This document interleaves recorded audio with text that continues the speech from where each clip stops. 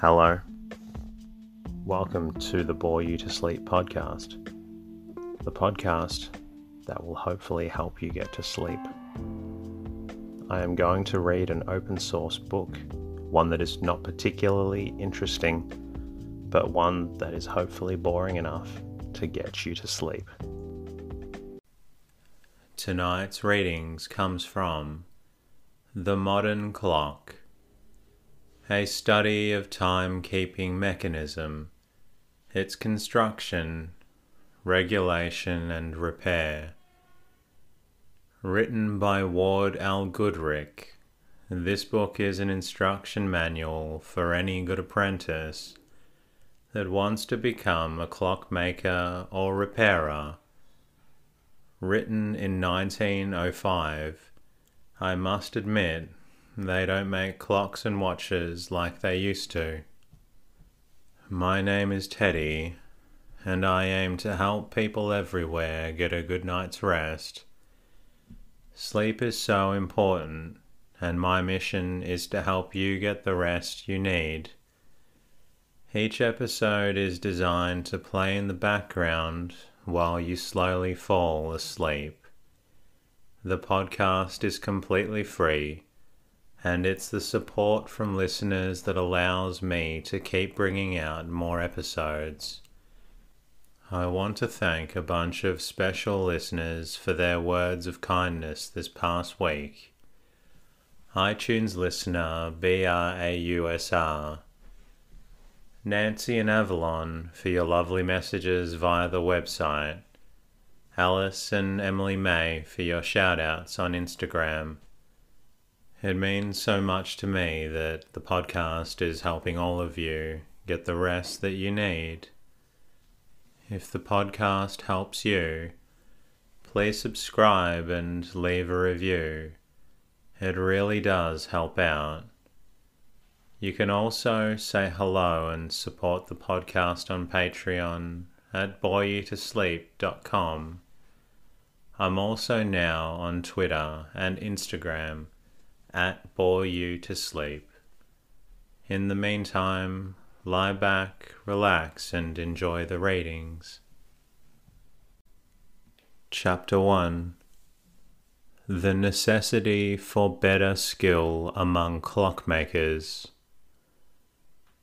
The need for information of an exact and reliable character in regard to the hard-worked and much-abused clock has, we presume, been felt by every one who entered the trade.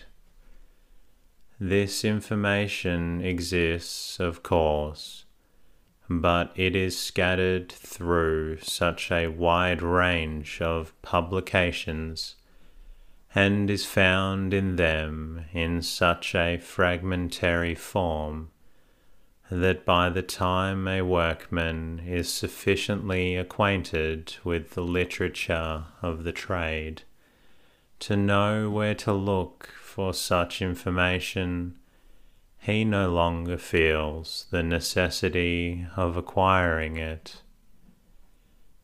The continuous decrease in the prices of watches and the consequent rapid increase in their use has caused the neglect of the pendulum timekeepers to such an extent that good clockmen are very scarce, while botches are universal. When we react that the average life of a worker at the bench is rarely more than 20 years, we can readily see that information by verbal instruction is rapidly being lost, as each apprentice rushes through clockwork as hastily possible in order to do watchwork, and consequently each watchmaker knows less of clocks than his predecessor, and is therefore less fitted to instruct apprentices in his turn. The striking clock will always continue to be the timekeeper of the household, and we are still dependent upon the compensating pendulum in conjunction with the fixed stars for the basis of our timekeeping system, upon which our commercial and legal calendars and the movements of our ships and railroad trains depend, so that an accurate knowledge of its construction and behavior forms the essential basis of the largest part of our business and social systems, while the watches for which it is slighted are themselves regulated and adjusted at the factories by the compensated pendulum. The rapid increase in the dissemination of standard time and the compulsory use of watches having a maximum variation of 5 seconds a week by railway employees has so increased the standard of accuracy demanded by the general public that it is no longer possible to make careless work go with them, and if they accept it at all, they are apt to make serious deductions from their estimate of the watchmaker's skill, and immediately transfer their custom to someone who is more thorough. The apprentice, when he first gets an opportunity to examine a clock movement, usually considers it a very mysterious machine. Later on, if he handles many clocks of the simple order, he becomes tolerably familiar with the time train, but he seldom becomes confident of his ability regarding the striking part, the alarm and the escapement, chiefly because the employer and the older workmen get tired of telling him the same things repeatedly, or because they were similarly treated in their youth, and consider clocks a nuisance anyhow, never having learned clockwork thoroughly, and therefore being unable to appreciate it. In consequence of such treatment, the boy makes a few spasmodic efforts to learn the portions of the business that puzzle him, and then gives it up, and thereafter does as little as possible to clocks, but begs continually to be put on watchwork. We know of a shop where 2 and sometimes 3 workmen are constantly employed upon clocks, which country jewellers have failed to repair. If clockwork is dull, they will go upon watchwork, and they do good work too, but they enjoy the clocks and will do them in preference to watches, claiming that there is greater variety and more interest in the work than can be found in the fitting factory made material into watches, which consist of a time train only. 2 of these men have become famous, and are frequently sent for to take care of complicated clocks, with musical and mechanical figure attachments, tower chimes, and etc. The third is much younger, but is rapidly perfecting himself. and is already competent to rebuild minute repeaters and other sorts of the finer kinds of French clocks. He now totally neglects watchwork, saying that the clocks give him more money and more fun. We are confident that this would be also the case with many other American youth, if he could find someone to patiently instruct him in the few indispensable facts which lie at the bottom of so much that is mysterious, and from now which he now turns in disgust. The object of these articles is to explain to the apprentice the mysteries of pendulums, escapements, gearing of trains, and the whole technical scheme of these measures of time, in such a way that hereafter he may be able to answer his own questions, because he will be familiar with the facts on which they depend. Many workmen in the trade are already incompetent to teach clockwork to anybody, owing to the sliding process above referred to. The frequent demands for a book on clocks have therefore induced the writer to undertake its compilation.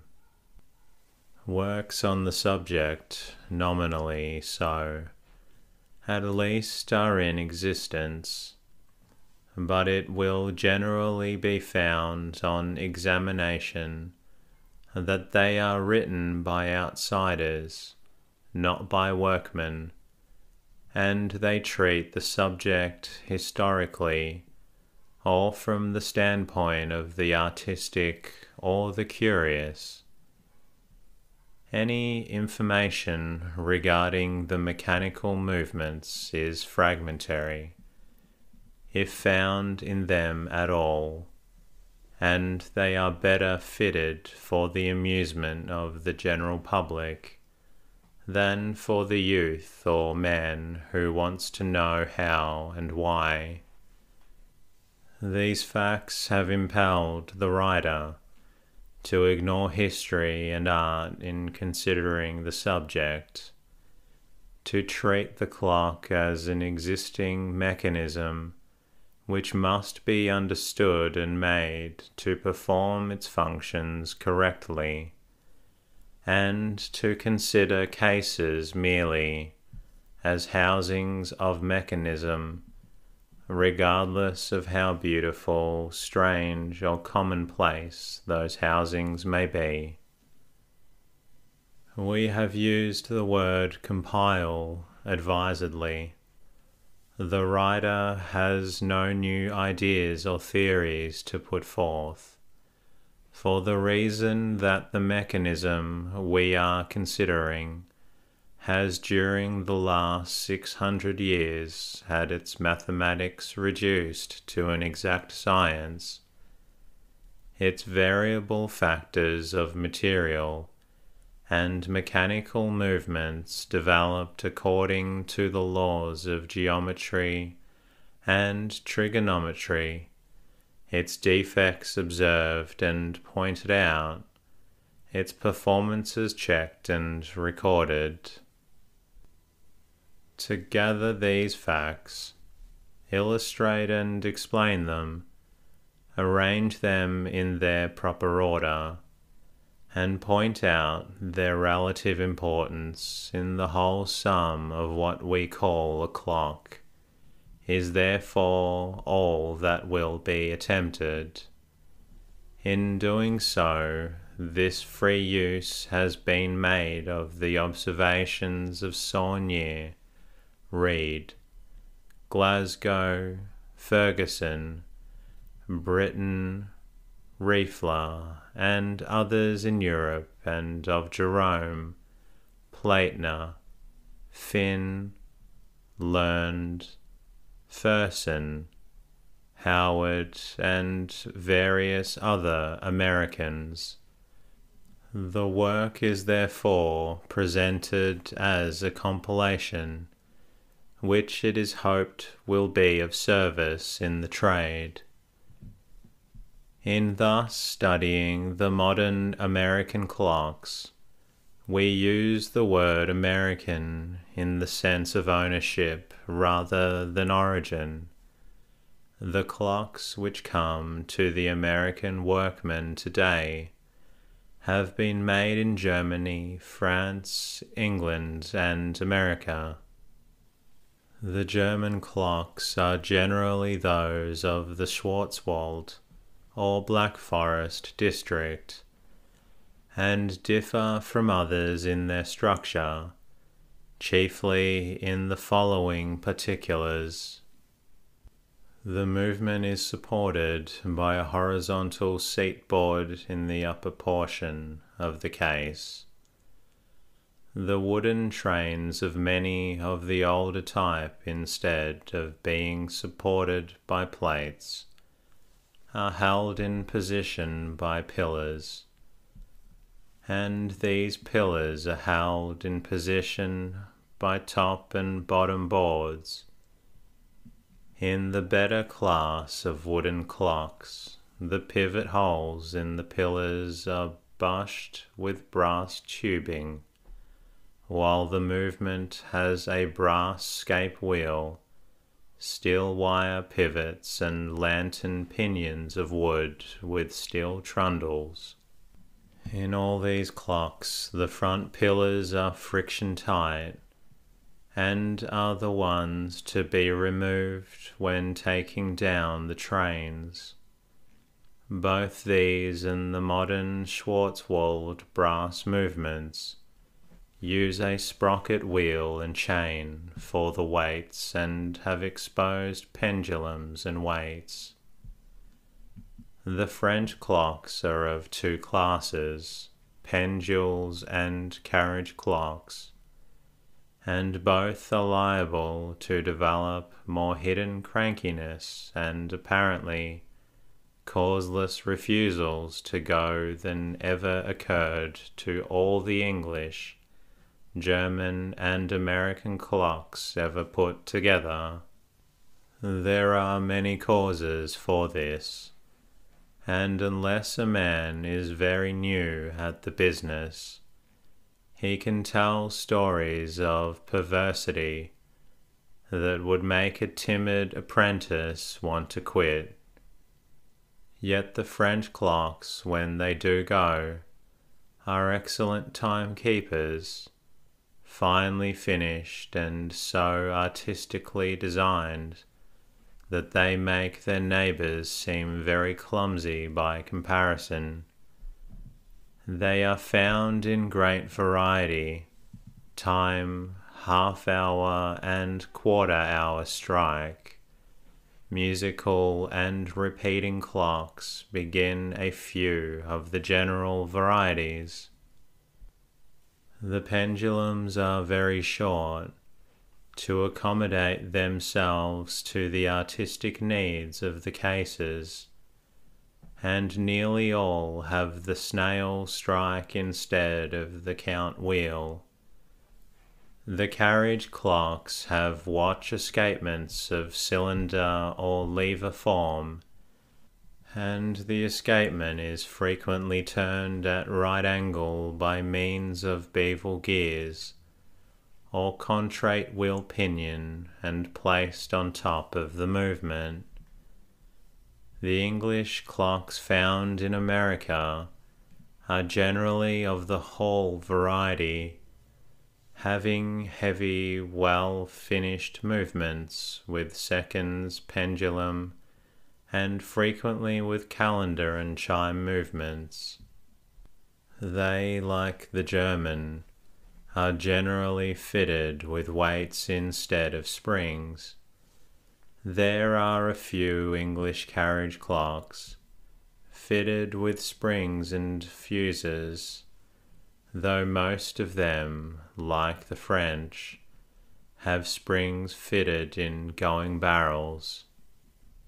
The American clocks, with which the apprentice will naturally have most to do, may be roughly divided into time, time alarm, time strike alarm, time calendar, and electric winding. The American factories generally each make about 40 sizes and styles of movements and case them in many hundreds of different ways, so that the workman will frequently find the same movement in a large number of clocks, and he will soon be able to determine from the characteristics of the movement what factory made the clock, and thus be able to at once turn the proper catalogue if the name of the maker be erased, as this frequently happens.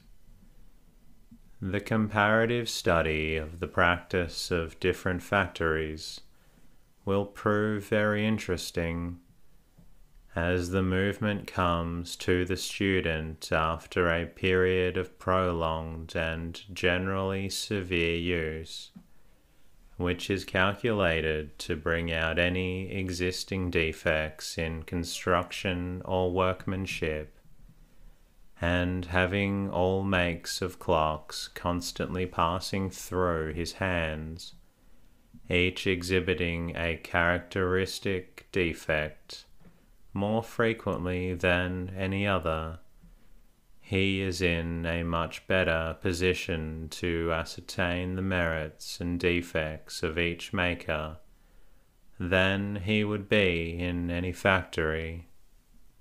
Having thus briefly outlined the kinds of machinery used in measuring time, we will now turn our attention to the examination of the theoretical and mechanical construction of the various parts. The man who starts out to design and build a clock will find himself limited in 3 particulars. It must run a specified time. The arbor carrying the minute hand must turn once in each hour. The pendulum must be short enough to go in the case. 2 of these particulars are changeable according to circumstances. The length of time run may be 30 hours, 8, 30, 60, or 90 days. The pendulum may be anywhere from 4 inches to 14 feet, and the shorter it is, the faster it will go. To one definite point in the time train is that the minute hand must turn once in each hour.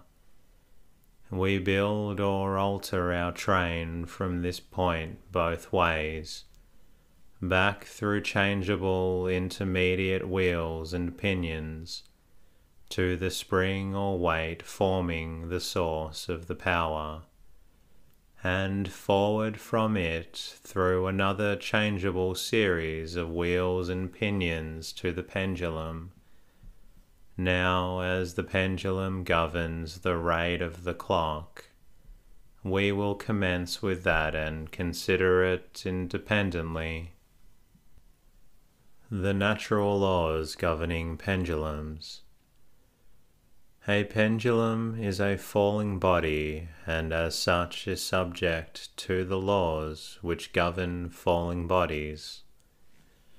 This statement may not be clear at first, as the pendulum generally moves through such a small arc that it does not appear to be falling. Yet if we take a pendulum and raise the ball by swinging it up until the ball is level with the point of suspension, and then we let it go, we shall see it rapidly fall until it reaches its lowest point, and then rise again until it exhausts the momentum it acquired in falling, when it will again fall and rise again on the other side. This process will be repeated through constantly smaller arcs until the resistance of the air and that of the pendulum spring shall overcome the other forces which operate to keep it in motion, and it finally assumes a position of rest at the lowest point nearest the earth, which the pendulum rod will allow it to assume. When it stops, it will be in line between the center of the earth, that's the center of gravity, and the fixed point from which it is suspended. True, the pendulum bob, when it falls under control of the pendulum rod, and has its actions modified by the rod, but it falls just the same, no matter how small its arc of motion may be, and it is this influence of gravity, that force which makes any free body move toward the earth's center, which keeps the pendulum constantly returning to its lowest point, and which governs very largely the time taken in moving. Hence, in estimating the length of a pendulum, we must consider gravity as being the prime mover of our pendulum. The next forces to consider are mass and weight, which, when put in motion, tend to continue that motion indefinitely, unless brought to rest by other forces opposing it. This is known as momentum. A heavy bob will swing longer than a light one, because the momentum stored up during its fall will be greater in proportion to the resistance which it encounters from the air and the suspension spring. As the length of the rod governs the distance through which our bob is allowed to fall, and also controls the direction of its motion, we must consider this motion. Referring again to the previous discussion, we see that the bob moves along the circumference of a circle, with the rod acting as the radius of that circle. This opens up another series of facts. The circumference of a circle equals 3.1416 times its diameter, and the radius is half the diameter, the radius in this case being the pendulum rod. The areas of circles are proportional to the squares of their diameters, and the circumferences are also proportional to their areas. Hence, the lengths of the paths of bobs moving along these circumferences are in proportion to the squares of the lengths of the pendulum rods. This is why a pendulum of half the length will oscillate 4 times as fast. Now we will apply these figures to our pendulum. A body falling in vacuo in London moves 32.2 feet in 1 second. This distance has, by common consent among mathematicians, been designated as the g. The circumference of a circle equals 3.1416 times its diameter. This is represented as pi. Now if we call the time t, we shall have the formula t equals pi over 1 divided by g. Substituting the time 1 second for t and doing the same with the others, we shall have a different formula. Turning this into its equivalent in inches by multiplying by 12, we shall have 39.1393 inches as the length of a 1 second pendulum at London. Now, as the force of gravity varies somewhat with its distance from the center of the earth, we shall find the value of g in the above formula varying slightly, and this will give us slightly different lengths of pendulum at different places. Having now briefly considered the basic facts governing the time of oscillation of the pendulum, let us examine it still further. The pendulum shown here has all its weight in a mass at its end, but we cannot make a pendulum that way run a clock because of physical limitations. We shall have to use a rod stiff enough to transmit power from the clock movement to the pendulum bob, and that rod will weigh something. If we use a compensated rod so as to keep it the same length in varying temperature, it may weigh a good deal in proportion to the bob. How will this affect the pendulum? If we suspend a rod from its upper end and place alongside of it our ideal pendulum, we shall find that they will not vibrate in equal times if they are of equal lengths. Why is that? Because when the rod is swinging, being stiff, a part of its weight rests upon the fixed point of suspension, and that rod is consequently not entirely subject to the force of gravity. Now, as the time in which our pendulum will swing depends upon the distance of the effective center of its mass from the point of suspension, and as, owing to the difference in construction, the center of mass of one of our pendulums is at the center of its ball, while that of the other is somewhere along the rod, they will naturally swing in different times. Our other pendulum, the rod, is of the same size all the way up, and the center of its effective mass would be the center of its weight, if it were not for the fact which we stated a moment ago, that part of the weight is upheld and rendered ineffective by the fixed support of the pendulum rod.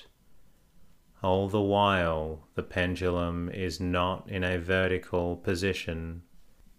If we support the rod in a horizontal position, as we did by holding up the lower end, the point of suspension, it will support half the weight of the rod.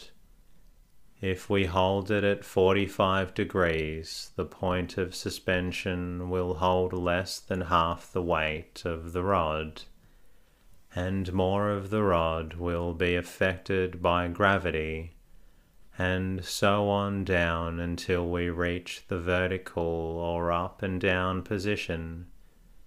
Thus we see that the force of gravity pulling on our pendulum varies in its effects according to the position of the rod, and consequently the effective center of its mass also varies.